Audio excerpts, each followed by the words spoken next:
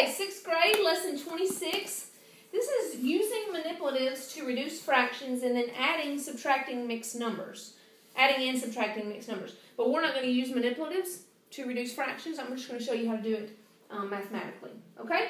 So, from the very beginning, let's pretend like we had a pizza and I had 8 slices. Okay? Now, this would work good if I had 8 people because then 8 people would get a slice, right? Mm-hmm. Okay? But sometimes we have less amount of people, and so the best way to reduce something is we're actually, instead of having 8 slices, we're going to make the slices smaller. So what I mean by that is not smaller pieces, but smaller cuts. So instead of me cutting and making 8 slices, I'm going to cut and make 16? do less. No, that would be making more slices.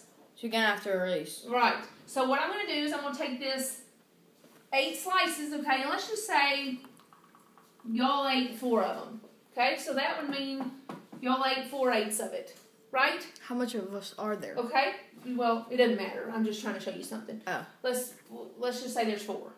Okay. So everybody got a slice. Okay, but this time, okay, instead of me cutting into 8 slices, I'm only going to cut it into 4. So, if there were still 4 people, this is going to be a fight because there's only 2 slices. Yeah. If we're only eating half. Yeah. Okay? So, here there are 4 slices. Here there's 2 slices. So, as I want you to see is that this is 4/8, but it means the same thing as 2/4. Yeah. It's just cut differently. Right? Mm-hmm.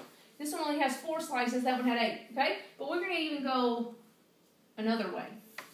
And instead of cutting it into 4, we are just going to cut it one time, which would give us a half. They're all the same. Okay?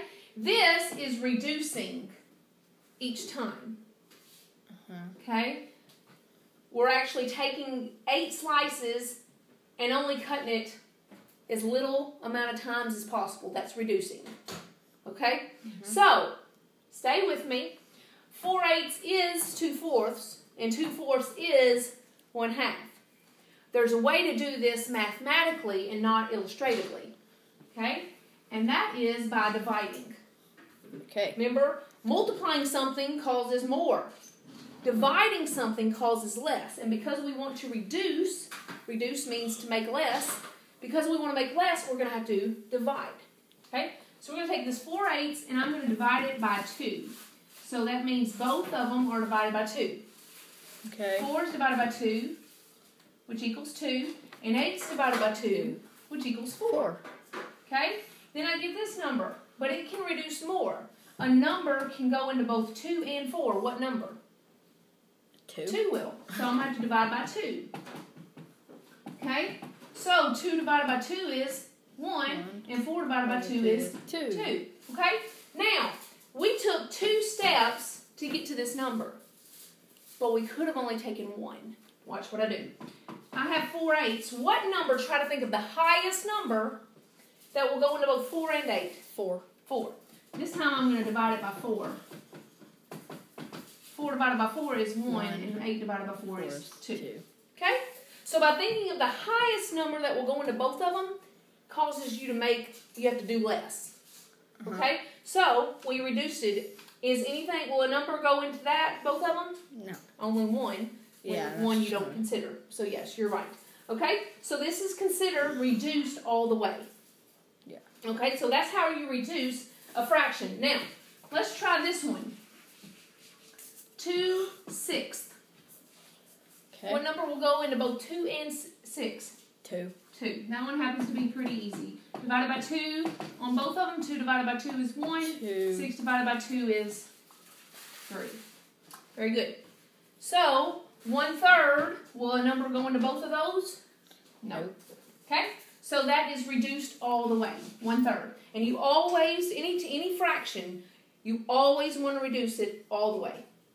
Anytime you get an answer, you always have to reduce or you'll get counted off.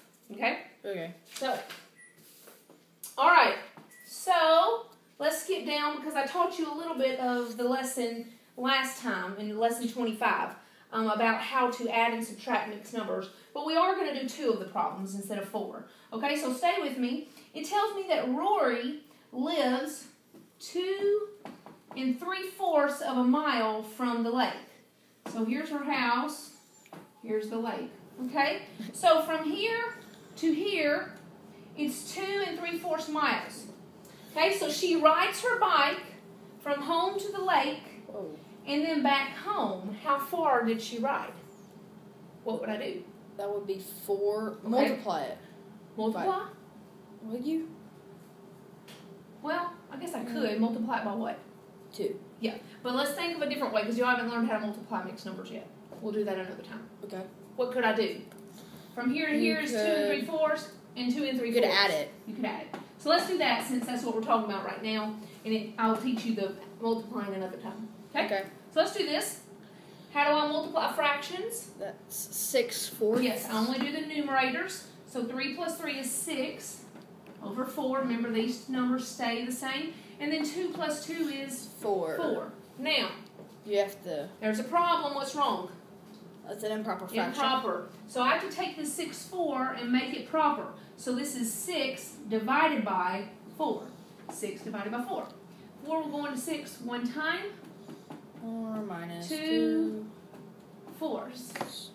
Now, will be 5 and. so I'm going to take this 4, and now no longer 6/4, so I'm going to take this 4 plus this, so that would make 5 and 2/4.